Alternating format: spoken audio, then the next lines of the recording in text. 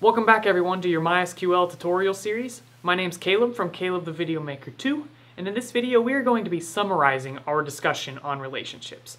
Now I'm not going to do a whole lot of drawing just because I wanted to talk about it. I want you to understand conceptually what you need to do when you have one of these three relationships. And you will always have one of these three relationships when you're storing data in a database. If you don't remember all of the specific details, that's okay, you can always come back to these videos and watch it. But I want you to think through this. Try to memorize the content of this video because I'm not going to give you any specifics. This is going to be a rough overview and a rough summary. So the very first one we talked about was a one-to-one relationship. This is an attribute that describes an entity, and you can just store it in the same table. You don't have to create a whole nother table for it. You can though if you want that separation for some reason. For example, if you want some data of the user stored in a different table, that's fine. The only thing you're going to need to remember is to mark the foreign key as unique. That's because we don't want to have multiple entries relating back to one entity. That would break the rules of one-to-one, and that is actually how you set up a one-to-many relationship. In a one-to-many relationship, you can store as many rows as you want referencing back to a single entity, and that foreign key is not going to be labeled unique. The parent table, that's the table being referenced, doesn't need to know about this other table. You don't have to put any foreign keys in that table. That other table doesn't exist.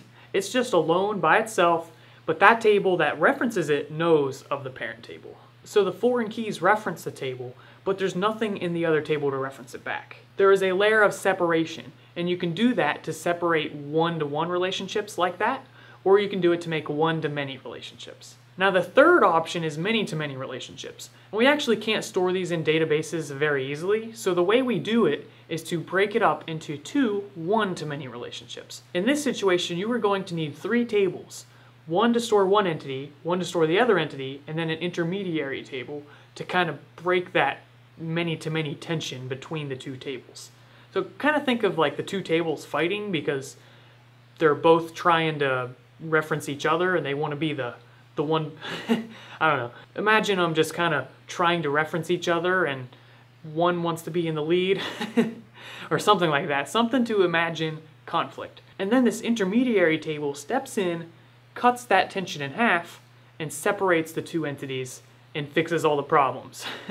In that situation, you are going to have one-to-many relationship facing this way and a one-to-many relationship facing this way.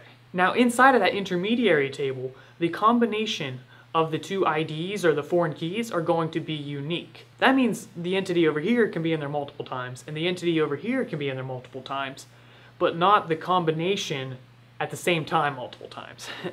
That's because it's an association. If you associate a row from over here and a row from over here, they're already associated. You don't need to associate them multiple times. That would not make sense. You can actually use the combination of the two IDs as the primary key. So in summary, one-to-one is just one table. One-to-many is two tables, and many-to-many is three tables. Hopefully that was helpful, guys. Please be sure to click like if you've enjoyed this video, and